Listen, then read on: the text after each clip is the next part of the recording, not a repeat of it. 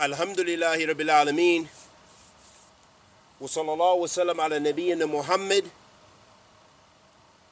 wa ala alihi wa sahbihi wa sallam amma ba'd. It's incredibly important for the believer to have righteous companions, to surround themselves with good and provide themselves with an environment of good. And the Muslims, they strengthen one another. The believers, they strengthen one another by worshiping Allah and calling to Allah subhanahu wa ta'ala alone. And this is the way in which the believers remind one another. As Allah subhanahu wa ta'ala says, fi kitabih al-kareem, فَذَكِّرْ فَإِنَّ الذِّكْرَ تَنْفَعُ الْمُؤْمِنِينَ. That Allah subhanahu wa ta'ala lets us know in the Quran and orders us to remind one another. For verily in the reminder there is benefit for the believers.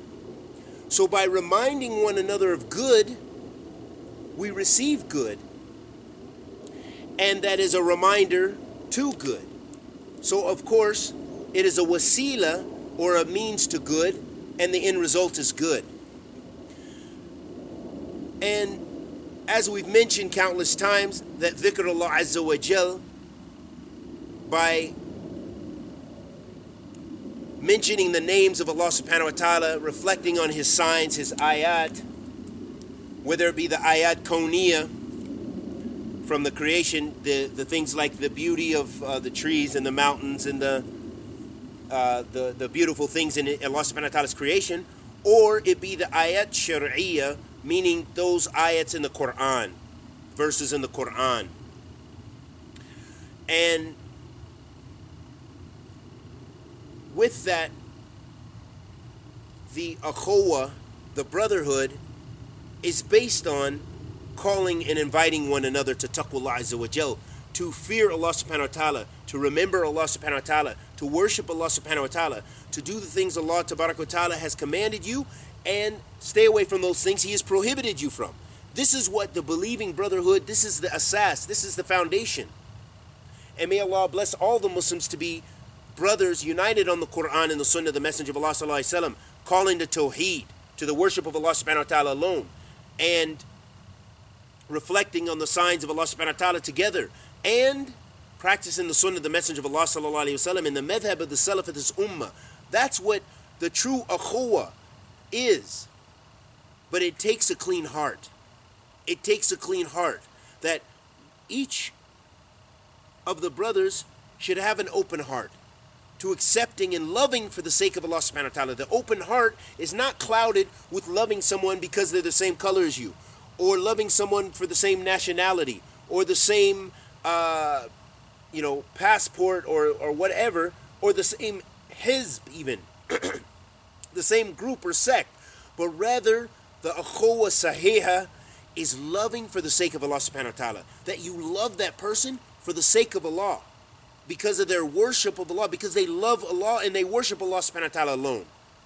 So we love each other in accordance with our obedience. So you love the one, if you truly have strong iman in this affair, then it is loving your brother in accordance with their obedience to Allah, meaning the one who is closer to following the Sunnah of the Messenger of Allah sallallahu alaihi wasallam, and closer to being on the madhab and the minhaj of the Salaf of this ummah, following the Sunnah of the Sahaba radiallahu ta'ala anhum and how they understood the religion, then this person you should love. You should love them to the highest love in the Islamic fashion. But the person who is also a believer, but yet you see them differing in the Sunnah in many respects. They have many shortcomings and outward sins and stuff. This person you don't love on the same level. The love, if you truly love for the sake of Allah, it's not the same. But in both of them is good, as the Prophet ﷺ said, as far as the strong believer and the weak believer. But both of them are good. In both of them is good. Letting us know, in accordance with the Hadeeth of the Prophet ﷺ, that all the believers have goodness in them. All of Ahl Iman have good. And I just want to encourage myself and others to strengthen one another based on Kitab wa Sunnah.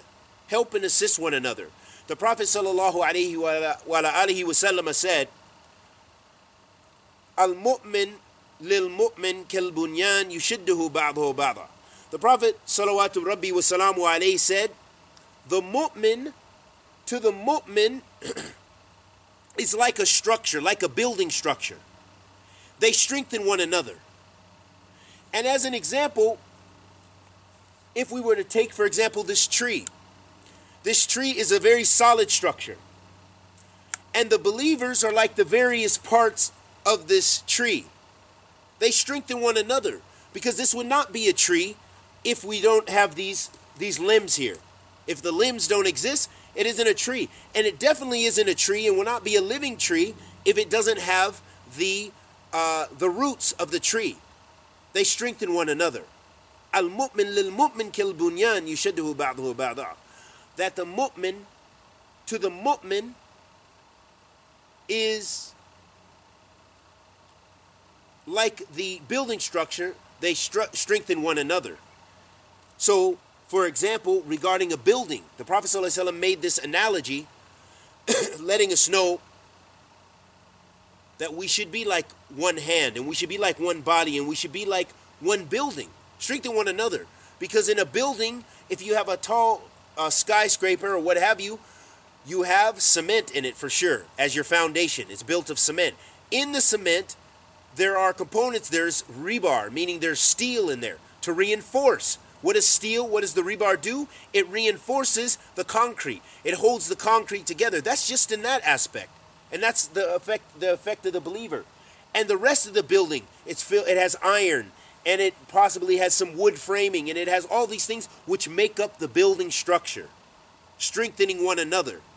If you make some 2x4s, you make a wall, and you don't put drywall on it, or you don't put some other covering to cover or plywood and drywall on it, then it'll have some strength, but it won't have its full strength. You will see how much stronger it becomes once you put the plywood on it, or you put drywall on it. Then it becomes a structure, a strong structure.